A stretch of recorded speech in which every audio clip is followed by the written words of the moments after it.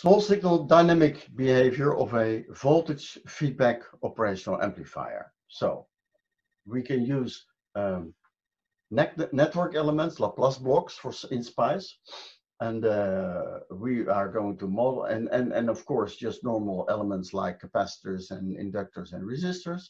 We are going to model the differential mode input impedance, the common mode input impedance, the output impedance, and the voltage transfer. And here is such a model, and since it's a small signal dynamic model, it is, of course, all elements are linear because it's a linearized model. So basically you could say this, if you have the input capacitance, the common mode input capacitance, so you must short the two nodes and measure the capacitance to ground, then this is half of the common mode input capacitance and this is half of the input capacitance.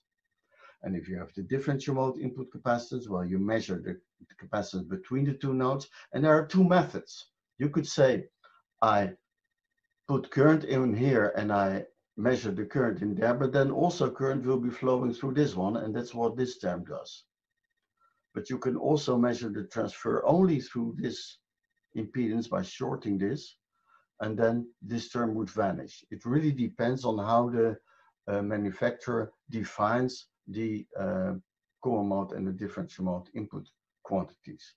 Here's the voltage transfer, a voltage controlled voltage source, and an output impedance. So this is the return path.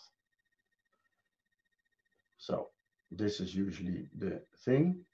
Here we can use some polynomial expression for this thing, and for first order, so only one pole and a gain bandwidth product, we can say the transfer is, you call the DC gain, and as tau, which is one pole, such that the product of the DC gain and the frequency of the pole is the gain bandwidth product.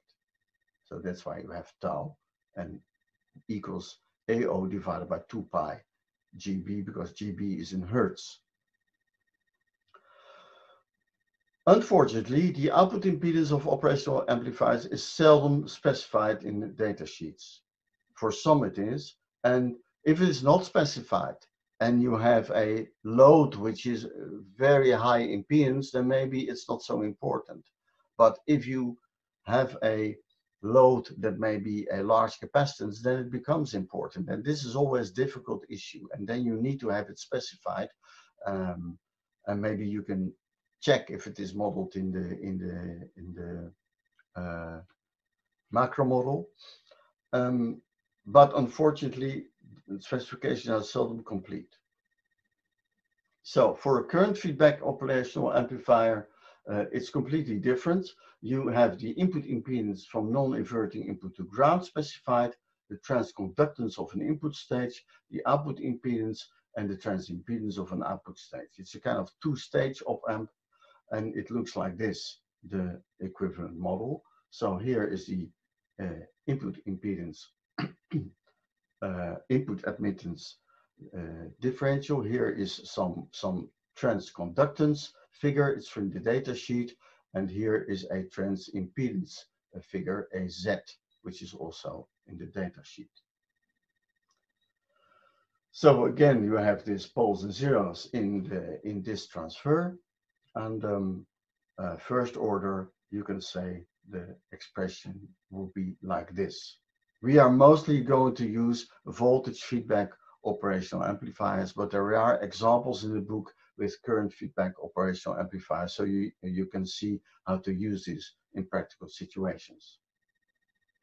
Well, this is the most important I want to show you about the modeling of operational amplifiers.